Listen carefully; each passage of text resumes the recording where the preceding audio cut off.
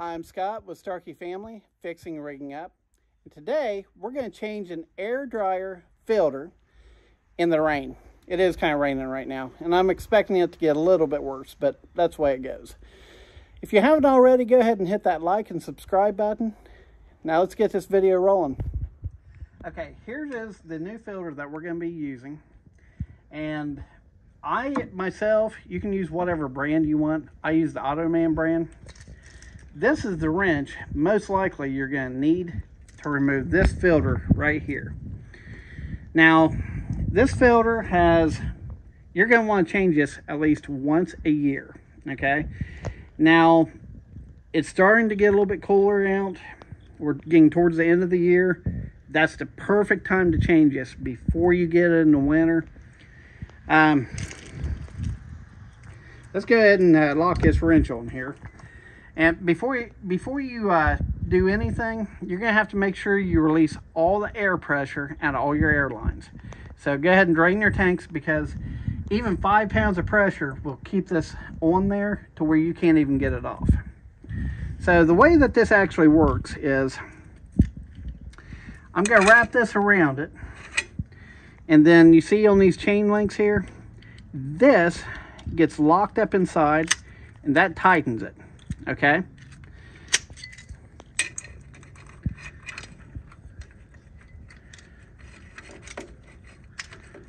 The key is getting it on there first.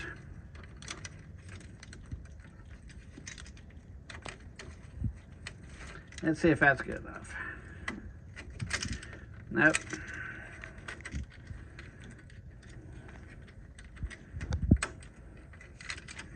I have to put it up. Still too loose.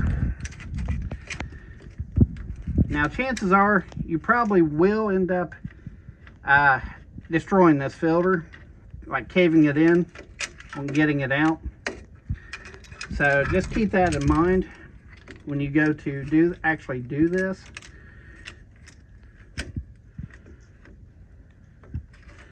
Okay.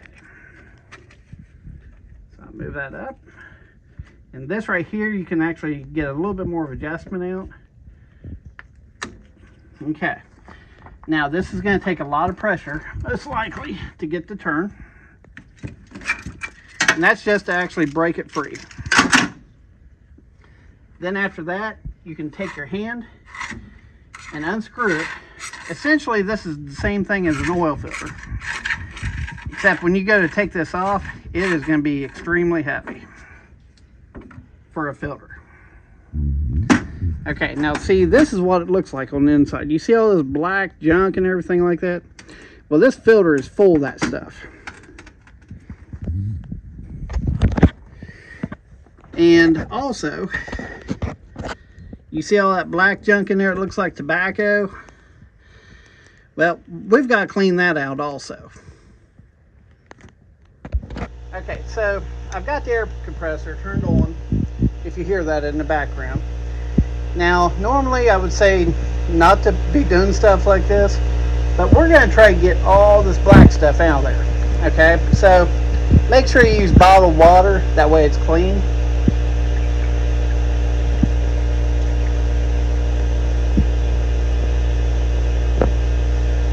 Just kind of rub that stuff around with your finger.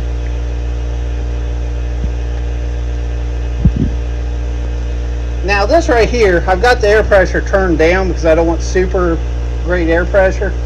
But with this, I can get down in all those little ports here and blow that stuff out.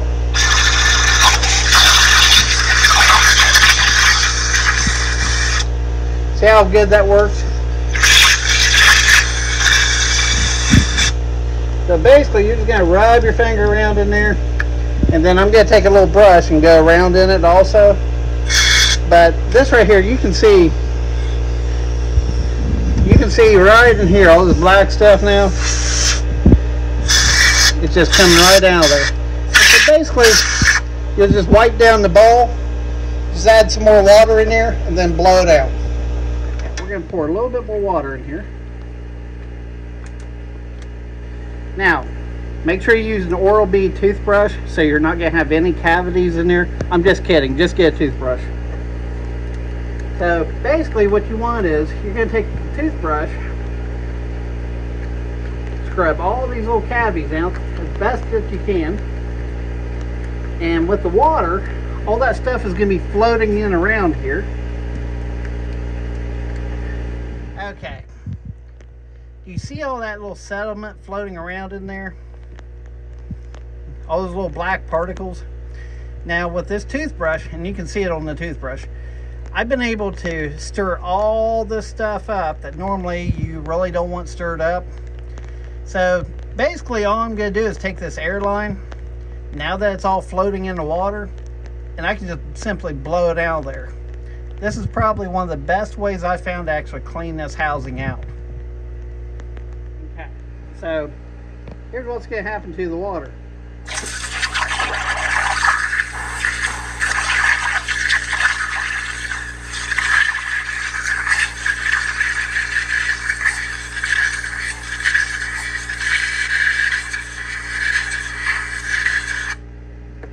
Okay, so as you see, most all that stuff is out of there. I'm going to scrub it down one more time, but I just wanted to give you an idea of an easy way to actually scrub this housing out and blow all that crap out of there. But make sure you use bottled water, because if you use well water, you're going to have sediments in there that could actually rust inside of this. Purified water is really good. Make sure you do not use mineral water, because mineral water has minerals inside of it that will also rust.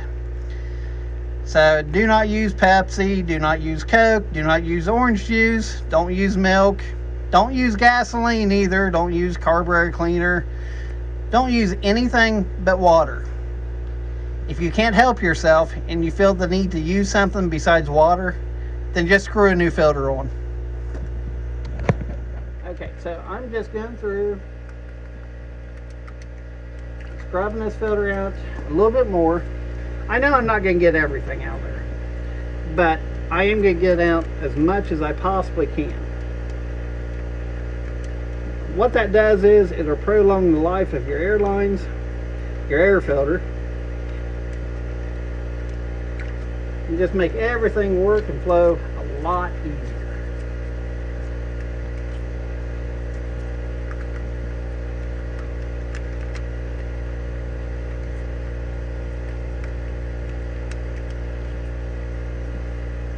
Now this is where the filter is actually going to be setting at.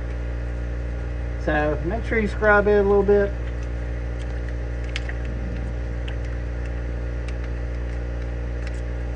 Okay, so let's go ahead and blow this out real quick.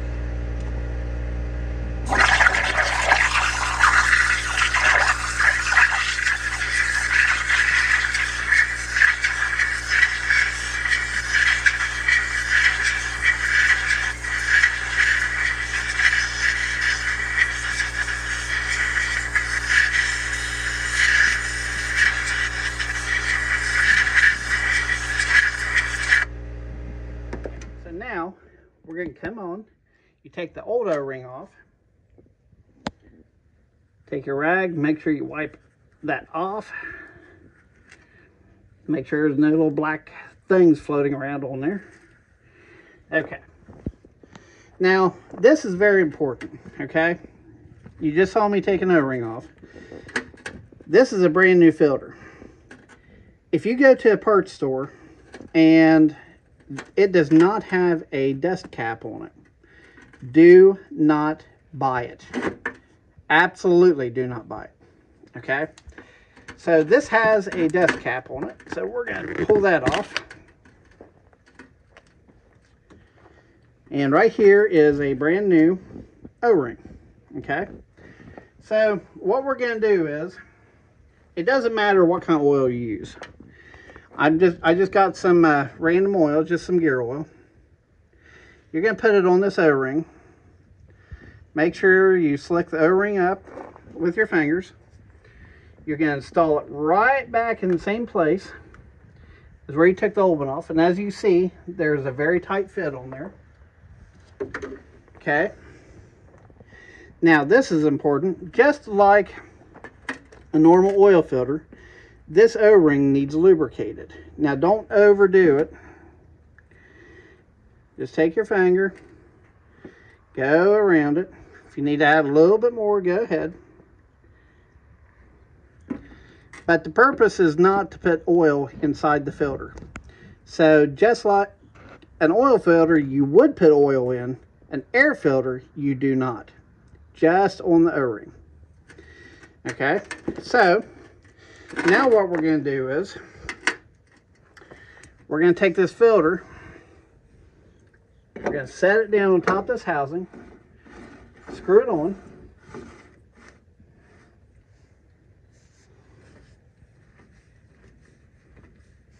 You might want to use a rag so you can get a grip on it, and put it on pretty tight. Just remember, you're going to use a special wrench to take this off. Okay. So, you might be asking me, now what about all the extra, if there's any excess water that you've never got out? Will that stay in the system? Will that ruin anything? No. This right here is the dryer system. This actually dries out the air lines. So what's going to happen is, as you build up air pressure, anything that is inside the lines, moisture-wise, will just blow straight out of it. So it's not going to hurt one thing at all doing what I did. Now, this is a very simple change. Things that could go wrong is if you don't have a good oil filter wrench or a chain ratchet like what I've got. These right here, I have had to before take a chisel and chisel the whole housing off of it, the oil or the air filter housing off before. Now the next thing is, what if your truck doesn't look like this? Well, then you're not going to take a filter like this.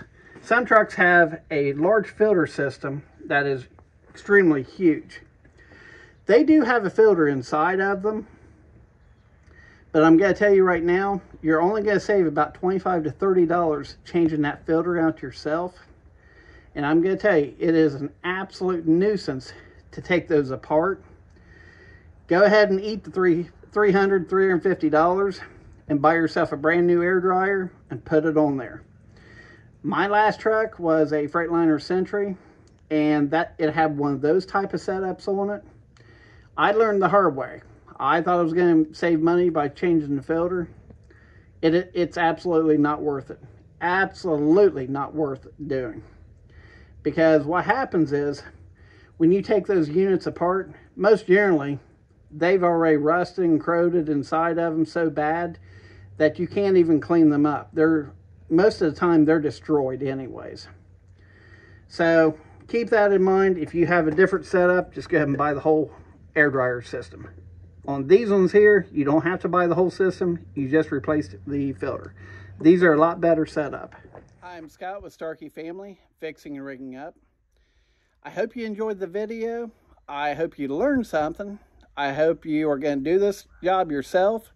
I hope you're going to save yourself a lot of money and not take your truck to a dealership or some other garage to rip you off. So, if you haven't already, go ahead and hit that like and subscribe button. Check out my other videos that will actually help save you money. Maybe you can learn something off of them. Watch them repeatedly if you need to. Go ahead. Now, I also have a gaming channel. It's called Starkey Family Gaming and Fun. Go ahead and check that out if you like video games. Have a good one. Thank you.